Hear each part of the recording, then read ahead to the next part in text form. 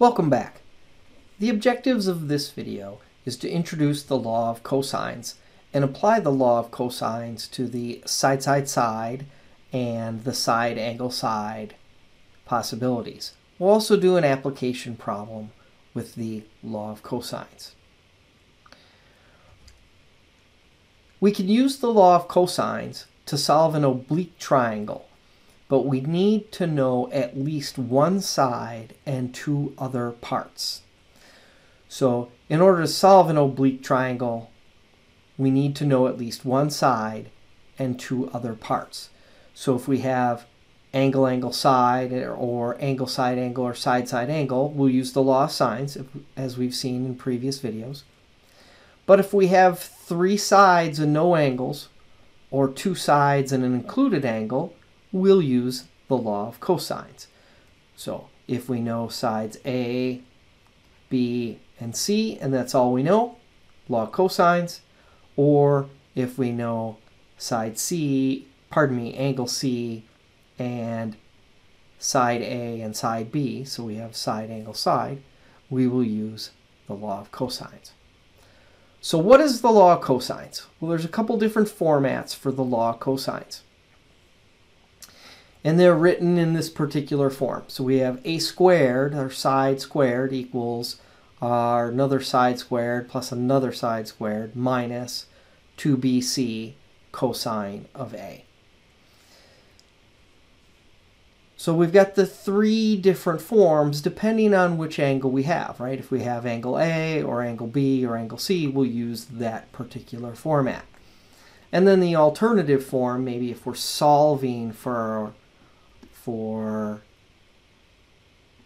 A or solving for B or solving for C, we'll use the alternative form.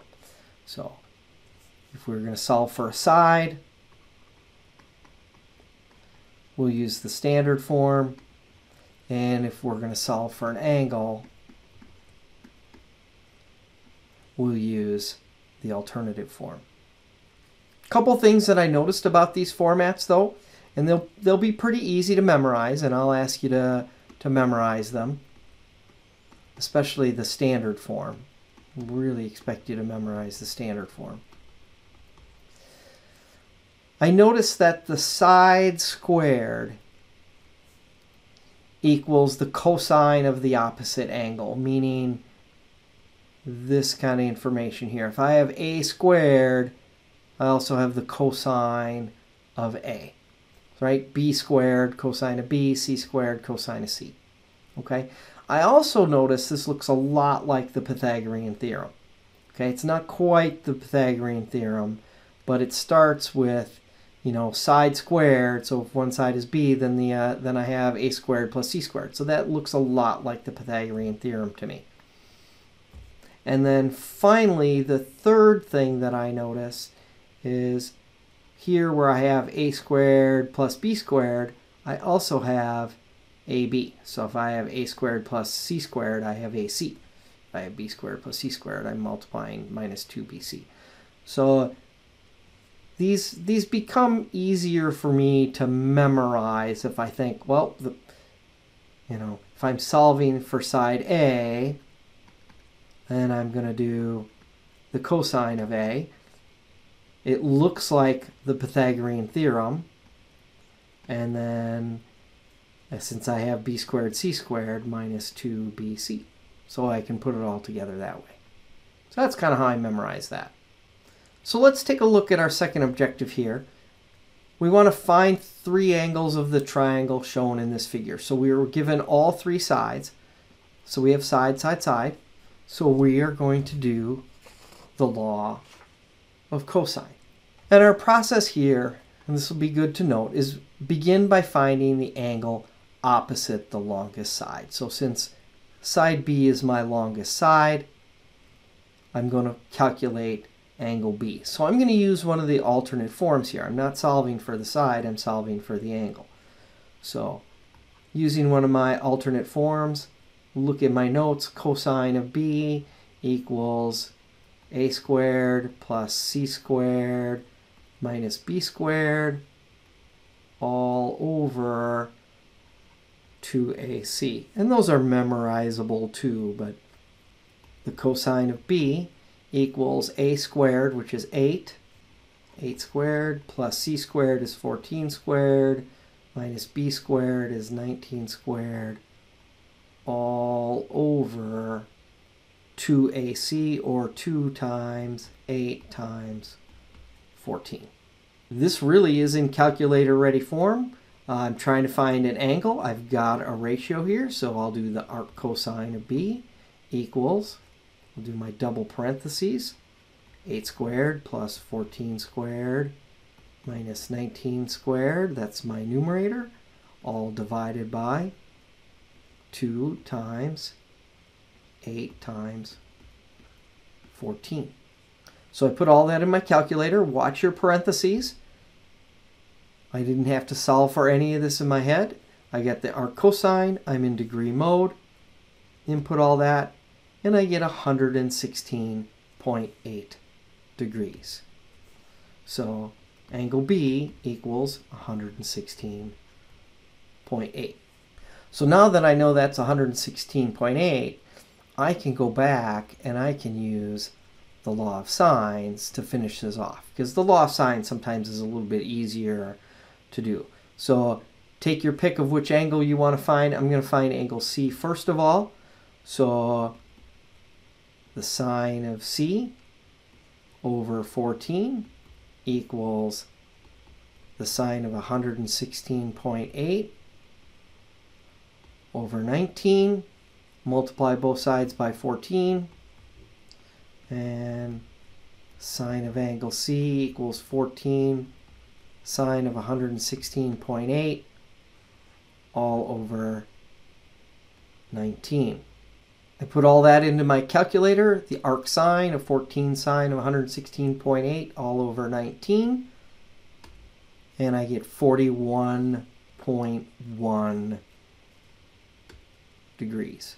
So angle C equals 41.1, and angle A will equal 180 minus the 41.1 minus the 116.8 gives me an angle of 22.1. And does that make sense? 22.1, 41.1, and it does. Follows my large angle, large side, small angle, small side, medium angle, medium side. Our third objective here is to solve a triangle given a side, an included angle, and another side. So two sides and an included angle. I've got side, angle, side. We'll begin by calculating the side opposite the angle given. So in this case, we will use our standard form because we're solving for a side. So we'll solve for A. So A squared equals B squared plus C squared minus 2BC, right? These are going to be the same. And cosine of angle A. So A squared equals B squared plus C squared. So 9 squared plus 12 squared minus 2 times 9 times 12 cosine 25.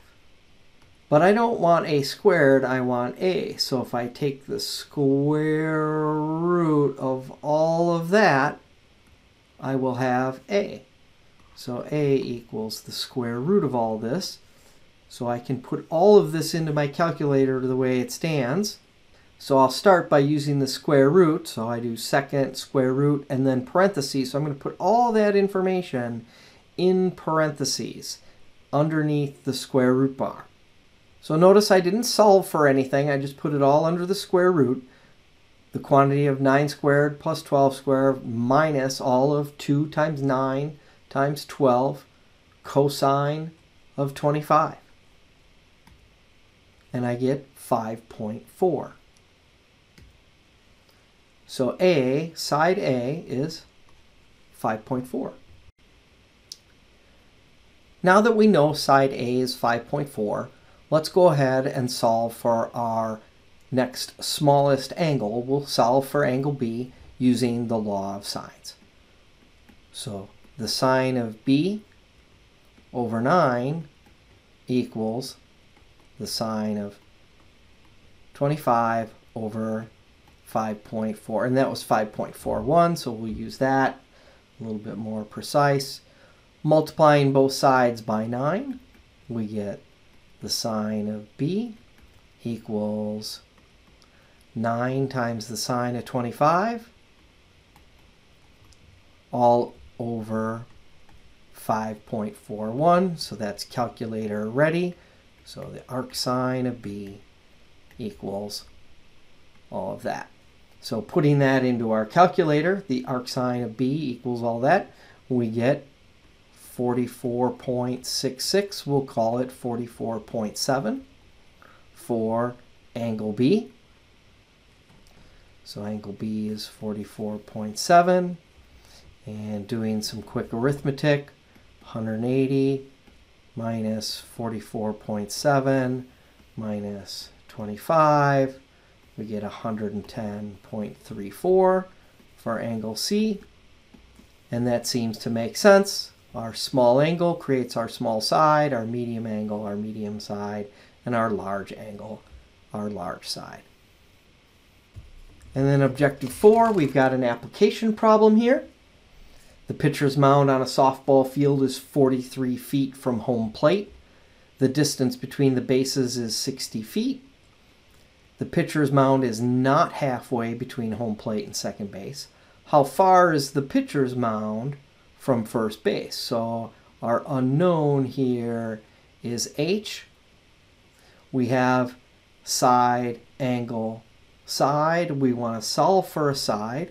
So we are going to use our standard form and the law of cosines. H squared, the length of the side that we want, equals 43 squared plus 60 squared minus 2 times 43 times 60 times the cosine of 45. We don't want h squared, we just want h. So we're going to take the square root of all that, which will give us h. Put it all in my calculator underneath the radical. That entire quantity, the square root of all that. We hit enter and we get 42.43. So we know it is 42.43 feet, or about 42.5 feet, 42.4 feet from the pitcher's mound to first base. So this triangle is not quite a 45, 45, 90. That's not going to be a right angle. So there's our length for h. So there's your introduction to the law of cosines, and we'll get some more practice with this when I see you in class.